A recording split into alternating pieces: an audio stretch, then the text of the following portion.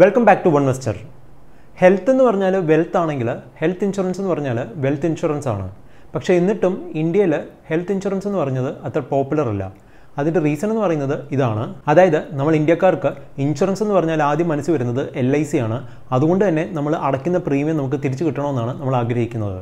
അത് മനസ്സിലാക്കിയിട്ടായിരിക്കണം ഇന്ത്യയിലെ insurance കമ്പനികളൊക്കെ pure term ഇൻഷുറൻസിന് പോലും മണി ബാക്ക് പോളിസീസ് ഇറക്കിയിരിക്കുന്നത്. അതുകൊണ്ട് തന്നെ ഫ്യൂച്ചറിൽ ഹെൽത്ത് ഇൻഷുറൻസ് പോളിസീസിനും അവർ മണി ബാക്ക് പോളിസീസ് ഇറക്കിയേക്കാം. പക്ഷേ ഒരു ടേം ഇൻഷുറൻസിൽ അതിപ്പം ലൈഫ് ഇൻഷുറൻസ് ആയാലും ശരി അല്ലെങ്കിൽ ഹെൽത്ത് ഇൻഷുറൻസ് ആയാലും ശരി അതിൽ മണി ബാക്ക് പോളിസി അവർ ലോഞ്ച് ചെയ്യുകയാണെങ്കിൽ അതൊരിക്കലും നമുക്ക് നല്ലൊരു ഇൻവെസ്റ്റ്മെൻറ്റോ അല്ലെങ്കിൽ നല്ലൊരു സ്കീമോ ആയിരിക്കത്തില്ല.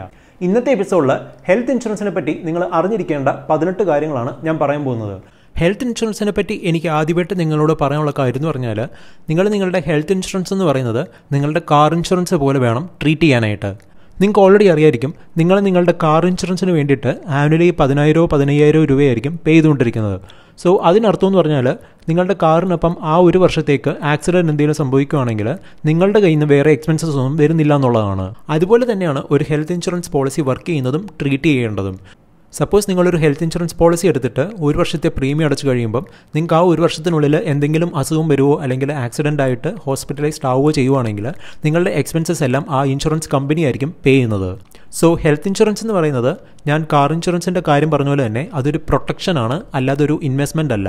അതുകൊണ്ട് തന്നെ നിങ്ങളൊരു ഹെൽത്ത് ഇൻഷുറൻസ് പോളിസി എടുത്തിട്ട് അതിൻ്റെ ആദ്യത്തെ വർഷം പ്രീമിയം അടച്ചു കഴിഞ്ഞിട്ട് അത് യൂസ് ചെയ്യേണ്ട ആവശ്യം വന്നിട്ടില്ലെന്നുണ്ടെങ്കിൽ അതിനർത്ഥം ആ പൈസ പോയെന്നല്ല, അതിനർത്ഥം നിങ്ങൾ ഭാഗ്യവാനാണെന്നുള്ളതാണ്. സോ ഒരു വർഷം പ്രീമിയം അടച്ചിട്ട് അത് ആവശ്യം വന്നിട്ടില്ലായിരുന്നെങ്കിൽ അടുത്ത വർഷം അത് റിന്യൂ ചെയ്യാതിരിക്കരുത്. കാരണം ഒരു ഹെൽത്ത് ഇൻഷുറൻസ് എന്ന് പറയുന്നത് എപ്പോഴാണ് നമുക്ക് ആവശ്യം വരുന്നതെന്ന് പറയാൻ പറ്റത്തില്ല. ഇനി ഒരു ഹെൽത്ത് ഇൻഷുറൻസ് പോളിസി എപ്പോഴാണ് എടുക്കേണ്ടതെന്ന് ചോദിച്ചാൽ അത് എത്രയും പെട്ടെന്നേ പറയാനൊക്കത്തുള്ളൂ. പക്ഷേ അതിനർത്ഥം നിങ്ങളിപ്പം വർക്ക് ചെയ്യുന്നില്ല, ഒരു സ്റ്റുഡൻ്റ് ആണെങ്കിൽ പോയൊരു 15 ലക്ഷത്തിൻ്റെ ഇൻഷുറൻസ് പോളിസി എടുക്കണമെന്നല്ല. നിങ്ങൾക്കൊരു പോളിസിയുടെ പ്രീമിയം എപ്പോഴാണോ അഫോർഡ് ചെയ്യാൻ പറ്റുന്നത് അന്നേരമെങ്കിലും എടുത്തിരിക്കണമെന്നേ എനിക്ക് പറയാനുള്ളൂ. അതിൻ്റെ റീസൺ എന്താണെന്ന് ചോദിച്ചാൽ നമുക്കൊരു അസുഖം വരുന്നതോ അല്ലെങ്കിൽ ഒരു ആക്സിഡൻറ്റ് സംഭവിക്കുന്നതോ എപ്പോഴാണ് നമുക്ക് പറയാൻ പറ്റത്തില്ല. അത് മാത്രമല്ല നമ്മളുടെ ഏജ് കൂടുന്തോറും നമ്മളുടെ ഇൻഷുറൻസിൻ്റെ പ്രീമിയവും കൂടിക്കൊണ്ടിരിക്കും. ഫോർ എക്സാമ്പിൾ എൻ്റെ ഏജ് എന്ന് പറയുന്നത് 35 ആണ്. ഞാനിപ്പം സ്റ്റാർ ഹെൽത്തിൻ്റെ വെബ്സൈറ്റ് ചെക്ക് ചെയ്തപ്പോഴത്തേക്ക് ഒരു 10 ലക്ഷം രൂപയുടെ ഹെൽത്ത് ഇൻഷുറൻസ് പോളിസിക്ക് എൻ്റെ പ്രീമിയം എന്ന് പറയുന്നത് 11,476 ആണ്. അതെന്ന് പറയുന്നത് 20 വയസ്സ് മുതൽ 35 വയസ്സുള്ളവർക്ക് സെയിം ആയിരുന്നു. ഇനി ഞാൻ എൻ്റെ ഏജ് 36 എന്ന് കൊടുത്തപ്പോഴത്തേക്ക് പ്രീമിയം എമൗണ്ട് 2,419 രൂപ കൂടിയിട്ട് 13,895 എന്നാണ് കാണിച്ചത്. ഇനി ഞാൻ 60 വയസ്സുള്ള ഒരാളുടെ 10 ലക്ഷം രൂപയുടെ പോളിസിയുടെ പ്രീമിയം ചെക്ക് ചെയ്തപ്പോഴത്തേക്ക് 30,881 ആണ് കാണിച്ചത്. ഇനി ഞാൻ 60 വയസ്സെന്നുള്ളത് 61 വയസ്സ് കൊടുത്തപ്പോഴത്തേക്ക് 40,000 രൂപയായി പ്രീമിയം. അതായത് ഒരു വയസ്സ് കൂടിയപ്പോഴത്തേക്ക് 10,000 രൂപയാണ് പോളിസിയിൽ വ്യത്യാസം വന്നിരിക്കുന്നത്. അതായത് ഒരാളൊരു പോളിസി എടുക്കാൻ ഒരു വർഷം വൈകിയപ്പോഴത്തേക്ക് 10,000 രൂപയാണ് അയാളുടെ ഇൻഷുറൻസ് പ്രീമിയം കൂടിയിരിക്കുന്നത്. ഇനി എടുത്തു പറയേണ്ട ഒരു കാര്യം എന്ന് പറഞ്ഞാൽ ഈ പ്രീമിയം എമൗണ്ട് എന്ന് പറയുന്നത് ഫിക്സ്ഡ് ആയിരിക്കും. നമ്മളത് ഓരോ വർഷവും പേ ചെയ്യുമ്പോഴും ഈ എമൗണ്ട് തന്നെ ആയിരിക്കും പേ ചെയ്യേണ്ടത്. സോ 61-ാം വയസ്സിൽ ഈ പോളിസി എടുത്ത ആൾ 10 വർഷം കൊണ്ട് 60-ാം വയസ്സിലെടുത്ത ആളെക്കാളിലും 1 ലക്ഷം രൂപയാണ് കൂടുതൽ അടയ്ക്കുന്നത് പ്രീമിയം ആയിട്ട്. അടുത്ത കാര്യം എന്ന് പറഞ്ഞാൽ ഹെൽത്ത് ഇൻഷുറൻസിൽ ഇൻഡിവിജ്വൽ പോളിസീസും ഉണ്ട്, അതുപോലെ ഫാമിലി ഫ്ലോട്ടർ ഇൻഷുറൻസ് പോളിസീസും ഉണ്ട്. ഇൻഡിവിജ്വൽ പോളിസി എന്ന് പറഞ്ഞാൽ നിങ്ങളിപ്പോൾ ഒരു അഡൾട്ട് ആണെങ്കിൽ നിങ്ങൾക്ക് വേണ്ടിയിട്ട് എടുക്കുന്ന ഒരു പോളിസിക്കാണ് ഇൻഡിവിജ്വൽ പോളിസി എന്ന് പറയുന്നത്. സോ നിങ്ങൾക്ക് എന്തെങ്കിലും അസുഖം വരുമോ അല്ലെങ്കിൽ ആക്സിഡൻറ്റ് സംഭവിച്ചിട്ട് ഹോസ്പിറ്റലിൽ അഡ്മിറ്റ് ആവുകയോ ചെയ്യുവാണെങ്കിൽ നിങ്ങളുടെ എക്സ്പെൻസസ് എല്ലാം ഈ പോളിസി കവർ ചെയ്യുന്നതായിരിക്കും. ഇനി ഫാമിലി ഫ്ലോട്ടർ പോളിസി എന്ന് പറഞ്ഞാൽ നിങ്ങളിപ്പോൾ ഒരു അഡൾട്ട് ആണെങ്കിൽ നിങ്ങൾക്ക് വേണ്ടിയിട്ടും നിങ്ങളുടെ ഫാമിലിക്ക് വേണ്ടിയിട്ടും എടുക്കുന്ന ഒരു പോളിസിയാണ് ഫാമിലി ഫ്ലോട്ടർ പോളിസി എന്ന് പറയുന്നത്. സോ ഫാമിലി ഫ്ലോട്ടർ പോളിസിയിൽ നിങ്ങളുടെ എക്സ്പെൻസസ് മാത്രമല്ല നിങ്ങളുടെ പാർട്ട്ണറിൻ്റെയും ചിൽഡ്രൻ്റെയും അതുപോലെ പേരൻസിൻ്റെയും എക്സ്പെൻസസ് വരെ കവറാകും. അതിൻ്റെ ടേംസ് ആൻഡ് കണ്ടീഷൻസ് എന്ന് പറയുന്നത് ഓരോ പോളിസിയും ഓരോ കമ്പനിയും ഡിപ്പെൻഡ് ചെയ്തിരിക്കും. അതപ്പം നിങ്ങൾ എടുക്കുമ്പോൾ അത് ചെക്ക് ചെയ്യേണ്ടതാണ് അതെന്തൊക്കെയാണെന്ന്. ഇൻഡിവിജ്വൽ പോളിസിയെ പറ്റിയും ഫാമിലി ഫ്ലോട്ടർ പോളിസിയെ പറ്റിയും മറ്റൊരു കാര്യം കൂടെ നിങ്ങൾ അറിഞ്ഞിരിക്കേണ്ടതായിട്ടുണ്ട്. ഒരു ഇൻഡിവിജ്വൽ പോളിസി എടുക്കുമ്പോഴത്തേക്ക് അതിൻ്റെ കവറേജ് എന്ന് പറയുന്നത് ഇപ്പം 5 ലക്ഷം രൂപയാണെങ്കിൽ നിങ്ങൾക്ക് എന്തെങ്കിലും സംഭവിക്കുകയോ അല്ലെങ്കിൽ ഒരു ആക്സിഡൻറ്റ് സംഭവിക്കുകയാണെങ്കിൽ ആ 5 ലക്ഷം രൂപയുടെ കവറേജ് നിങ്ങൾക്ക് യൂസ് ചെയ്യാൻ പറ്റും. ഇനി ഒരു ഫാമിലി ഫ്ലോട്ടർ പോളിസി എടുത്തിട്ട് അതിൻ്റെയും കവറേജ് 5 ലക്ഷം രൂപ തന്നെയാണെങ്കിൽ ആ ടോട്ടൽ ഫാമിലിയുടെ കവറേജ് ആയിരിക്കും 5 ലക്ഷം രൂപ എന്ന് പറയുന്നത്. അതിനർത്ഥം ഒരേ സമയത്ത് നിങ്ങളുടെ ഫാമിലിയിലുള്ള എല്ലാവരും ഹോസ്പിറ്റലൈസ്ഡ് ആവുകയാണെന്നുണ്ടെങ്കിൽ നിങ്ങളുടെ ടോട്ടൽ കവറേജ് എന്ന് പറയുന്നത് 5 ലക്ഷം രൂപ തന്നെയായിരിക്കും. സോ നിങ്ങളുടെ ടോട്ടൽ ബില്ല് ഇപ്പം 10 ലക്ഷം രൂപയാണെങ്കിൽ കമ്പനി 5 ലക്ഷം രൂപ മാത്രമായിരിക്കും പേ ചെയ്യുന്നത്. അടുത്തത് ഒരു ഹെൽത്ത് ഇൻഷുറൻസ് പോളിസിയുടെ ക്ലെയിമിനെ കുറിച്ചാണ്. സപ്പോസ് നിങ്ങൾ എടുത്തിരിക്കുന്ന പോളിസിക്ക് ഒരു ക്യാഷ്ലെസ് ഫീച്ചർ ഉണ്ടെന്ന് വെച്ചു. അങ്ങനെയാണെങ്കിൽ ആ കമ്പനിക്ക് ടൈപ്പ് ആയിട്ടുള്ള ഒരു ഹോസ്പിറ്റലിലാണ് നിങ്ങൾ അഡ്മിറ്റ് ആവുന്നതെന്നുണ്ടെങ്കിൽ നിങ്ങൾക്ക് പേ ചെയ്യാതെ തന്നെ നിങ്ങൾക്ക് അവിടെ ട്രീറ്റ്മെൻറ്റ് ചെയ്യാവുന്നതാണ്. ഇനി നിങ്ങൾ അഡ്മിറ്റ് ആവുന്നത് നിങ്ങളുടെ ഇൻഷുറൻസ് കമ്പനിക്ക് ടൈപ്പ് ഇല്ലാത്ത ഏതെങ്കിലും ഒരു ഹോസ്പിറ്റലാണെന്നുണ്ടെങ്കിൽ നിങ്ങളുടെ എക്സ്പെൻസസ് ആ കമ്പനി റീഇംബേഴ്സ്മെൻ്റ് ആയിരിക്കും ചെയ്യുന്നത്. അതായത് നിങ്ങളുടെ ഹോസ്പിറ്റലിൻ്റെ ബില്ലെല്ലാം നിങ്ങൾ തന്നെ പേ ചെയ്യേണ്ടി വരും. അത് കഴിഞ്ഞിട്ട് ആ ഡോക്യുമെൻറ്റ്സ് എല്ലാം കമ്പനിക്ക് സബ്മിറ്റ് ചെയ്യുമ്പോഴത്തേക്ക് അവരൊരു റീഫണ്ട് ആയിരിക്കും ഇഷ്യൂ ചെയ്യുന്നത്. അടുത്ത കാര്യം എന്ന് പറഞ്ഞാൽ നിങ്ങൾക്കിപ്പം എന്തെങ്കിലും ഒരു അസുഖം ഉണ്ടെന്നുണ്ടെങ്കിൽ അതിനർത്ഥം നിങ്ങൾക്കൊരു ഹെൽത്ത് ഇൻഷുറൻസ് പോളിസി എടുക്കാൻ പറ്റത്തില്ല എന്നല്ല. സോ നിങ്ങൾക്ക് എന്തെങ്കിലും അസുഖം ഉണ്ടെന്നുണ്ടെങ്കിലും നിങ്ങൾക്കൊരു ഹെൽത്ത് ഇൻഷുറൻസ് കമ്പനിയെ അപ്രോച്ച് ചെയ്യാവുന്നതാണ്. സോ നിങ്ങളുടെ അസുഖം എന്താണെന്ന് ഡിസ്ക്ലോസ് ചെയ്യുക. സോ അവർ തീരുമാനിക്കും നിങ്ങൾക്ക് ഇഷ്യൂ ചെയ്യണോ വേണ്ടായോ എന്ന്. അപ്പോഴും എടുത്തു പറയേണ്ട ഒരു കാര്യം എന്ന് പറഞ്ഞാൽ നിങ്ങളുടെ എക്സിസ്റ്റിംഗ് അസുഖം എന്താണോ അത് കറക്റ്റായിട്ട് തന്നെ ഡിസ്ക്ലോസ് ചെയ്തിരിക്കണം. അതിൻ്റെ ട്രീറ്റ്മെൻറ്റ് ഹിസ്റ്ററി ഉണ്ടെങ്കിൽ അതും ഡിസ്ക്ലോസ് ചെയ്തിരിക്കണം. കാരണം നിങ്ങൾ അസുഖമൊന്നും ഇല്ല എന്ന് പറഞ്ഞ് ഒരു പോളിസി എടുക്കുകയാണെങ്കിലോ അല്ലെങ്കിൽ അതിൻ്റെ അകത്ത് എന്തെങ്കിലും കാര്യങ്ങൾ മറച്ചു വെച്ചിട്ട് പോളിസി എടുക്കുകയാണെങ്കിൽ പിന്നെ ഒരു ക്ലെയിം വരുമ്പോഴത്തേക്ക് അത് ഡിനൈ ചെയ്യാനുള്ള ചാൻസും ഭയങ്കര കൂടുതലാണ്. അത് ഞാൻ എടുത്തു പറയാനുള്ള കാരണം എന്ന് പറഞ്ഞാൽ ബിസിനസ് മാത്രം നോക്കുന്ന ചില ഏജൻറ്റുകളാണെങ്കിൽ നിങ്ങളുടെ എക്സിസ്റ്റിംഗ് ഡിസീസ് ചിലപ്പോൾ അവർ ഡിസ്ക്ലോസ് ചെയ്യാൻ സമ്മതിക്കത്തില്ല.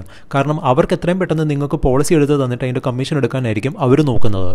സോ അങ്ങനെ ഒരു ഏജൻറ്റ് പറയുവാണെങ്കിൽ നിങ്ങൾ അവർ വഴി എടുക്കാതിരിക്കുന്നതായിരിക്കും നല്ലത്.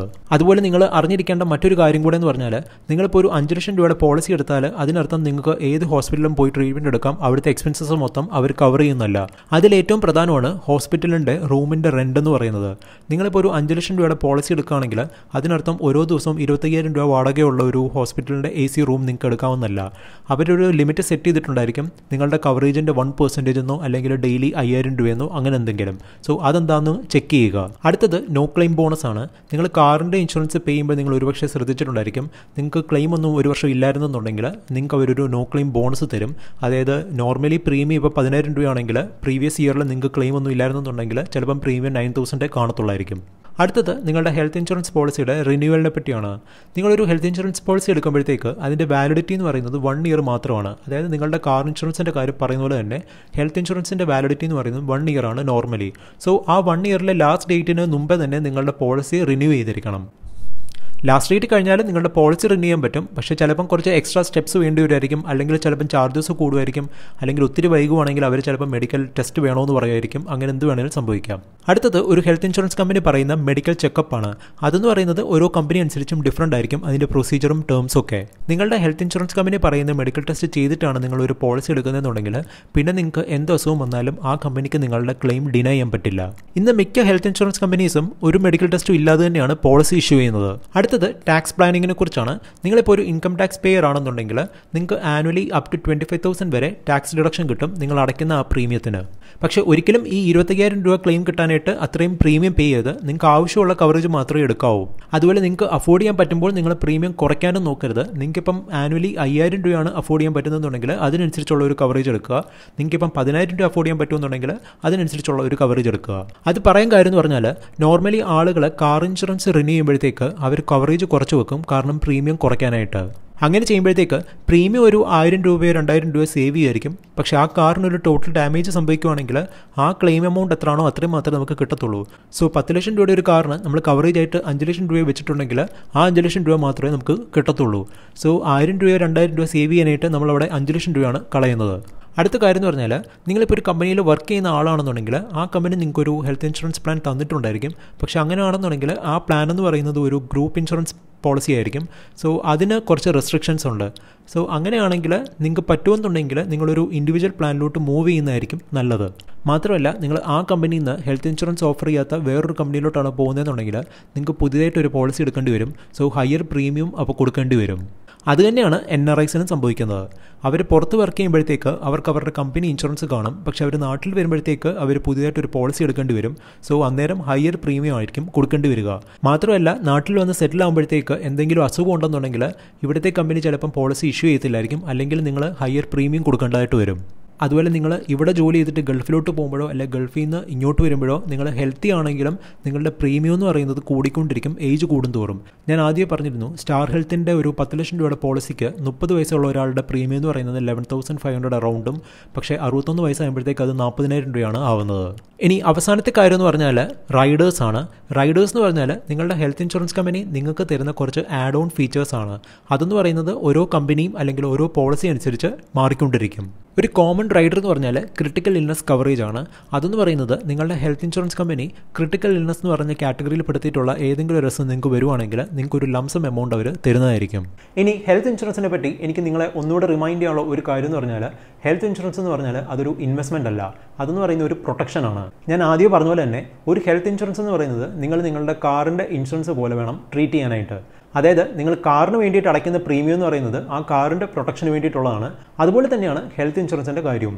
നമ്മൾ നമ്മുടെ ഹെൽത്ത് ഇൻഷുറൻസിൻ്റെ പ്രീമിയം അടയ്ക്കുമ്പോഴത്തേക്ക് നമ്മൾ ആക്ച്വലി നമ്മുടെ വെൽത്താണ് അവിടെ ഇൻഷുർ ചെയ്യുന്നത്. കാരണം നമുക്ക് എന്തെങ്കിലും ആക്സിഡൻറ്റ് സംഭവിക്കുകയോ അല്ലെങ്കിൽ അസുഖം വന്നിട്ട് ഹോസ്പിറ്റലിൽ അഡ്മിറ്റ് ആവുകയോ ചെയ്യുവാണെങ്കിൽ നമുക്കൊരു പോളിസി ഇല്ല എന്നുണ്ടെങ്കിൽ നമ്മളുടെ കയ്യിൽ നിന്ന് വേണം എക്സ്പെൻസിന് വേണ്ടിയിട്ടെല്ലാം സ്പെൻഡ് ചെയ്യാനായിട്ട്. സോ അങ്ങനെ വന്നേക്കാവുന്ന എക്സ്പെൻസസിനെയാണ് നമ്മൾ ഇൻഷുറൻസ് വഴി പ്രൊട്ടക്ട് ചെയ്യുന്നത്. സോ നിങ്ങളിപ്പോൾ ഒരു ഹെൽത്ത് ഇൻഷുറൻസ് എടുത്തിട്ട് അതിൻ്റെ പ്രീമിയം അടച്ചിട്ട് നിങ്ങൾക്ക് ആ വർഷം ക്ലെയിം ഒന്നും വന്നിട്ടില്ലായിരുന്നെന്നുണ്ടെങ്കിൽ ആ പൈസ പോയിന്ന് വിചാരിക്കരുത്, മറിച്ച് നിങ്ങൾ ലക്കി ആയിരുന്നെന്ന് വേണം കൺസിഡർ ചെയ്യാനായിട്ട്. അതുതന്നെയാണ് നിങ്ങൾ നിങ്ങളുടെ കാറിന് വേണ്ടിയിട്ടൊരു ഇൻഷുറൻസ് എടുക്കുമ്പോൾ സംഭവിക്കുന്നത്. പക്ഷേ അപ്പോഴും ഓർക്കേണ്ട ഒരു കാര്യം എന്ന് പറഞ്ഞാൽ നിങ്ങൾക്ക് ആവശ്യമുള്ള കവറേജ് മാത്രമേ നിങ്ങൾ വാങ്ങിക്കാവൂ. ഫോർ എക്സാമ്പിൾ നിങ്ങൾക്ക് ആനുവലി ഒരു 5000 രൂപയാണ് പ്രീമിയം ആയിട്ട് അഫോർഡ് ചെയ്യാൻ പറ്റുന്നതെന്നുണ്ടെങ്കിൽ ആ 5000 രൂപയ്ക്കുള്ള കവറേജ് മാത്രമേ എടുക്കാവൂ. കാരണം നമ്മുടെ കവറേജിൻ്റെ എമൗണ്ട് ഇമ്പോർട്ടൻ്റ് ആണ്, പക്ഷേ അതിനേക്കാൾ ഇമ്പോർട്ടൻ്റ് ആണ് നമ്മൾ ഓരോ വർഷം ഈ പോളിസി റിന്യൂ ചെയ്യുക എന്നുള്ളത്. ഇനി എവിടെ നിന്ന് ഒരു ഹെൽത്ത് ഇൻഷുറൻസ് പോളിസി വാങ്ങിക്കണമെന്ന് ചോദിച്ചാൽ ഞാൻ പേഴ്സണലി റെക്കമെൻഡ് ചെയ്യുന്നത് നിങ്ങൾക്ക് അറിയാവുന്ന ഒരു ഇൻഷുറൻസ് ഏജന്റിൻ്റെ ഇത് വാങ്ങിക്കാനായിട്ടാണ്. അതും ഞാൻ പേഴ്സണലി പ്രിഫർ ചെയ്യുന്നത് ഫുൾ ടൈം ഇൻഷുറൻസിലോ അല്ലെങ്കിൽ ഹെൽത്ത് ഇൻഷുറൻസിലോ ഫോക്കസ് ചെയ്ത് നിൽക്കുന്ന ഒരാളുടെ നിന്ന് വാങ്ങിക്കാനായിട്ടാണ്, അല്ലാതെ ഒരു സൈഡ് ബിസിനസ് പോലെ ഇൻഷുറൻസ് വിൽക്കുന്ന ഒരാളുടെ നിന്ന് വാങ്ങിക്കാനായിട്ടല്ല. ഞാനൊരു ഏജന്റ് വഴി പോളിസി എടുക്കാൻ പറയാൻ കാരണം ഫുൾ ടൈം ഇൻഷുറൻസിൽ ഫോക്കസ് ചെയ്ത് നിൽക്കുന്ന ഒരു ഏജന്റ് ആണെന്നുണ്ടെങ്കിൽ നമ്മുടെ ക്ലെയിം പ്രോസസ്സിലോ അല്ലെങ്കിൽ നമുക്ക് എന്തെങ്കിലും പ്രശ്നം വരുവോ ചെയ്യുവാണെങ്കിൽ അയാളെ കോൺടാക്ട് ചെയ്താൽ മതി. പക്ഷേ നമ്മളൊരു സൈഡ് ബിസിനസ് ആയിട്ട് ചെയ്യുന്ന ഒരാളുടെ നിന്ന് വാങ്ങിക്കുവാണെങ്കിലോ അല്ലെങ്കിൽ ഓൺലൈനിൽ നിന്ന് വാങ്ങിക്കുവാണോ ചെയ്യുകയാണെങ്കിൽ നമുക്ക് ആ സപ്പോർട്ട് നമുക്ക് അവിടെ കിട്ടത്തില്ല. അതുപോലെ നിങ്ങളൊരു പോളിസി ഒരു ഏജന്റിൻ്റെ നിന്ന് വാങ്ങിക്കുമ്പോൾ അവർ നിങ്ങൾക്ക് വേറെ സ്കീംസ് മിസ്സെല് ചെയ്യാതെ നിങ്ങൾ നോക്കണം. ഞാൻ ഈ ഇൻഷുറൻസ് ഏജൻസിൻ്റെ നിന്ന് വാങ്ങിക്കാനായിട്ട് റെക്കമെൻഡ് ചെയ്യുന്ന രണ്ട് പ്രോഡക്ട്സേ ഉള്ളൂ. ഒന്നെന്ന് പറയുന്നത് ഈ ഹെൽത്ത് ഇൻഷുറൻസ് പ്ലാൻ ആണ്, രണ്ടെന്ന് പറയുന്നത് ഒരു പ്യുവർ ടേം ലൈഫ് ഇൻഷുറൻസ് പ്ലാനുമാണ്. ഈ എപ്പിസോഡ് യൂസ്ഫുൾ ആയിട്ട് തോന്നിയിട്ടുണ്ടെങ്കിൽ എൻ്റെ ചാനൽ സബ്സ്ക്രൈബ് ചെയ്യുക. So good bye until the next episode.